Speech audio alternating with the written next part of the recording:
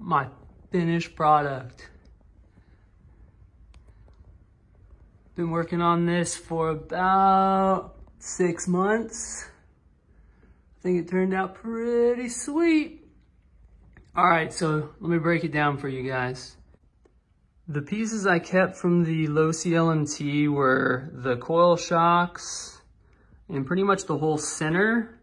You could see here on this side a little better. This is all the stock Losi LMT transmission, center plates.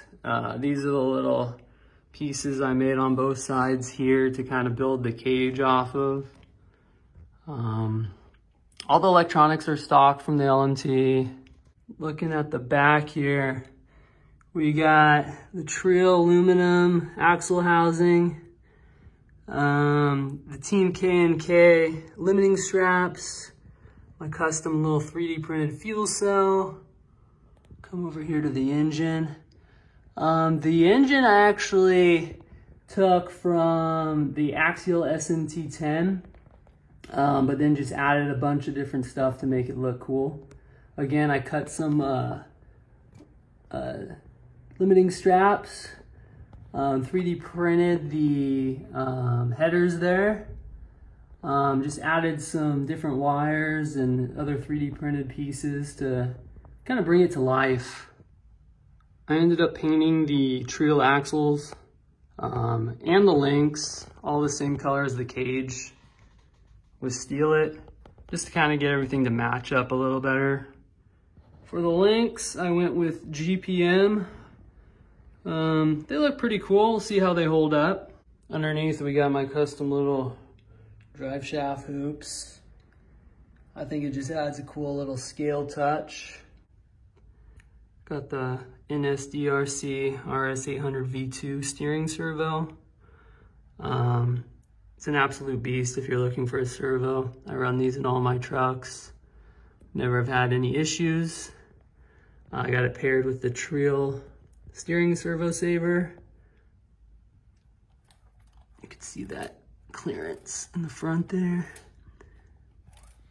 I added this little amber light up front. It was kind of an afterthought, but it fits in there perfect.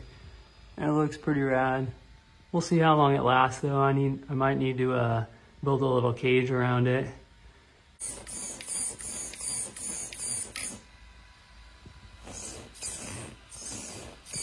You can see inside, I still need to, cut this a little shorter so I don't have this dangling around. But you can see that's where I got the electronics all stacked in there. Battery, I just got it so it just slides on in there, and then you just put the panel in and keeps everything locked in.